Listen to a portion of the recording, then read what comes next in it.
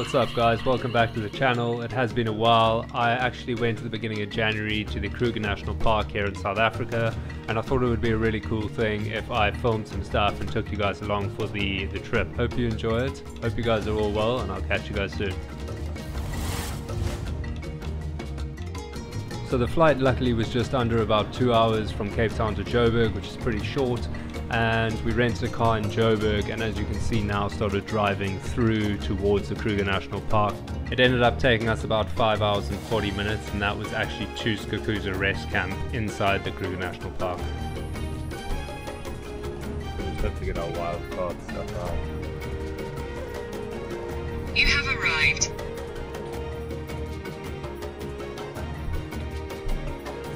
So we drove from Joburg straight into the rest camp called Kruger. It's the largest rest camp in the park, and the park itself is 19,623 kilometers squared, or 7,576 square miles, so absolutely massive. And there are actually private camps that you can go to if you do not wish to stay in these sort of bungalows and chalets and stuff. So there are options for various price ranges depending on what you're looking for. And over here I'm just kind of showing you this little bungalow we're staying at. We booked kind of late, which was a bit of a bummer, but we usually get one right by the water, right by the Sabi River, which is really cool if you're going to come to Kruger. Otherwise there are lots of other really rad camps I'll show you later on in the video. There was a cool one we went to that we've never actually been to before.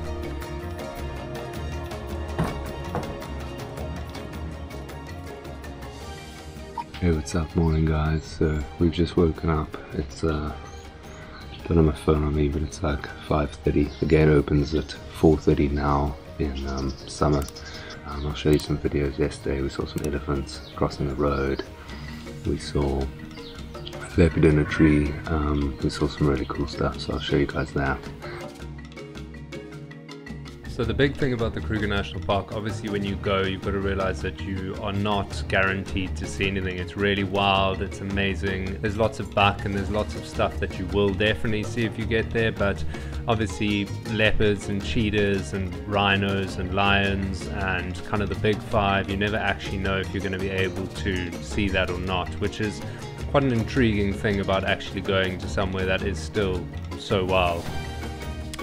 Season wise, it is a rainy season from October to April, so we actually went during their kind of rainy green sort of season where there's an abundance of water, which means that the animals aren't kind of congregating around watering holes like they would in the dry seasons.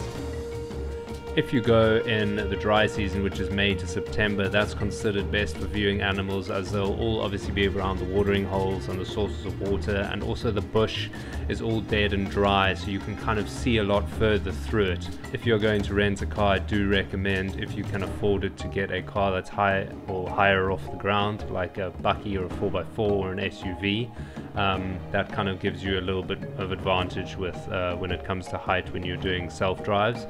Otherwise you can always rent a smaller car and then do drives from either camp. They do like night drives, as you'll see later on during the video, and morning drives and walks and all sorts of cool stuff.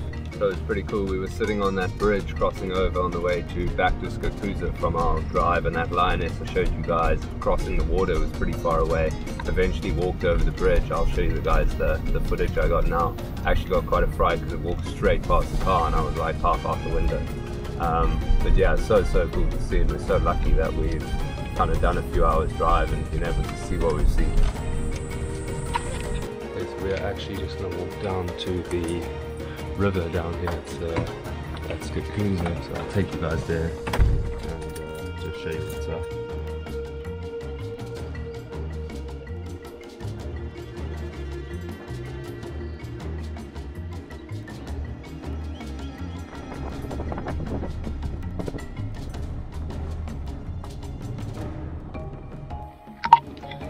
We've booked a night drive, like a sunset drive sort of thing, and we are leaving at 4. We're leaving in 15 minutes. It goes from 4:15. We kind of meet up just down the road over here, and we go from 4:30, so that should be cool. You can kind of see down there one of those trucks. I don't know if you can see it, but I'll put a picture up, which is quite cool. And then we go for like a sunset drive for 3 hours or whatever. It should be rad.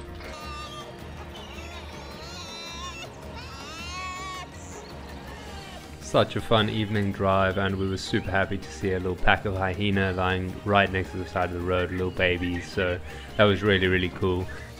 So we're literally driving down this little dirt road, and I turn back to my left and look over my shoulder, and I see him, this leopard, just chilling in this tree. So we're actually super lucky. We were the only car on the road, and we ended up actually having lunch and checking him out for about half an hour.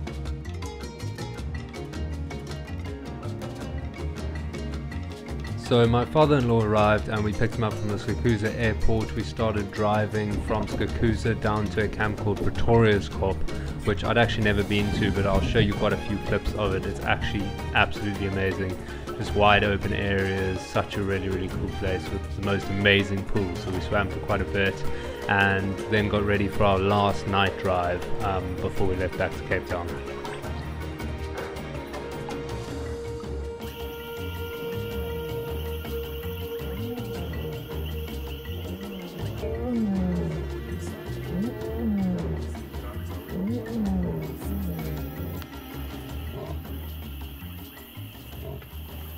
We were incredibly lucky to actually see these animals, and we got to spend a couple of hours with them along with the night drive, which was really cool.